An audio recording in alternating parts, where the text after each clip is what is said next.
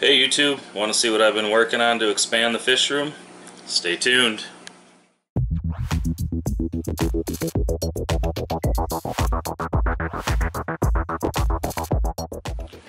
Alright YouTube, Brian again coming at you tonight with another video. Just checking out the Hoga boomerooms right now. With the male and the female. She's all healed up. Gonna be pulling the divider out again soon. As you can see down here, he's doing his best to try to get underneath to get at her. So I don't know how good this is gonna go, but I will be pulling it out again shortly. Probably sometime this weekend or next week.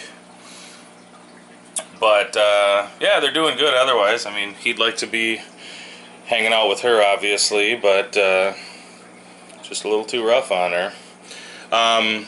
Couple of changes and a lot more to come, but first of all, down here I got rid of all the African cichlid growouts, and I got a xyloensis, male and female. Here's the male.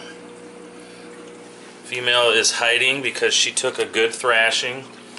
The funny thing is these were in a community tank at one of my local fish stores, doing just fine, not a scratch on them, holding their own, mixed in with some jags actually, and some catfish and just a bunch of stuff, and you know, nothing was happening. I get these guys home and put them in here. By the way, this isn't going to be their permanent tank, but it was the only thing I had available. I wanted to get these before anybody else got them, and it wasn't more than a couple hours and he was already beaten on her. So now I got two fish that the male is being unkind to the female. So as you can see, we got a divider up, and these guys will be going in a bigger tank soon. As I probably told some of you guys before, I'm doing some expansion. Right here is the first. Let's see if I can. My basement is a mess because I've been building this stand. Shout out to Mike Mann for giving me the plans to this. If you want to see a in-depth video about this type of a stand, go check out Mr. Man 316's channel. Got a 125 down here, painted the black back black. Be two 125s on this stand when it's all said and done, so that's cool.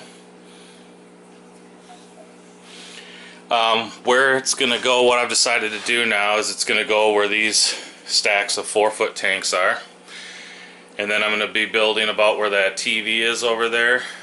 Stack for two 4-foot stands, and then back in that corner where all that crap is, another stack for 2 or 3 75-gallon stands or tanks. So when it's all said and done, I should have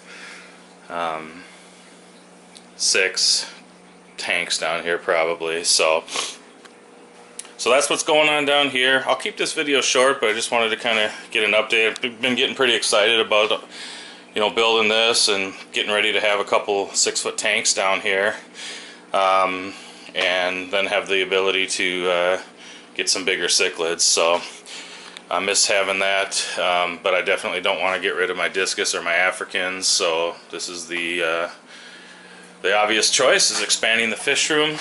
Luckily my wife didn't take too much convincing, and she actually suggested having 3 stands versus 2, so kudos to her for that.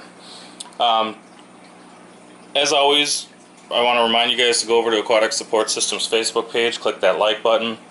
A lot of great things going on over there. I'd like to welcome Courtney Ray Black to Aquatic Support Systems, the newest member. Go check out her YouTube channel under the same name, Courtney Ray Black.